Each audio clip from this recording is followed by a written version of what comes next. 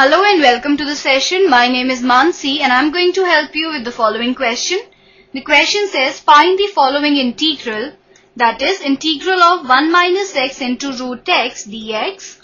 So let us start with the solution to this question. We have to find integral of 1 minus x into root x dx. This can be written as integral of root x minus x into root x dx. We have simply opened up the bracket. Now separating the terms, we get integral of root x dx minus integral of x root x dx. Now we know that root x is same as x raised to power 1 by 2.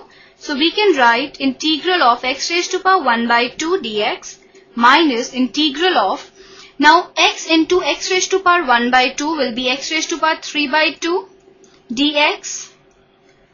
Now this can be written as x raised to power 1 by 2 plus 1 divided by 1 by 2 plus 1 minus x raised to power 3 by 2 plus 1 divided by 3 by 2 plus 1 plus a constant c.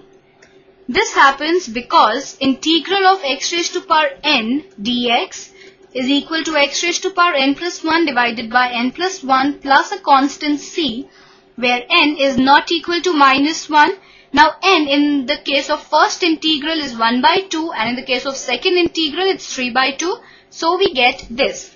On further simplification, we get x raised to power 3 by 2 divided by 3 by 2 minus x raised to power 5 by 2 divided by 5 by 2 plus a constant c.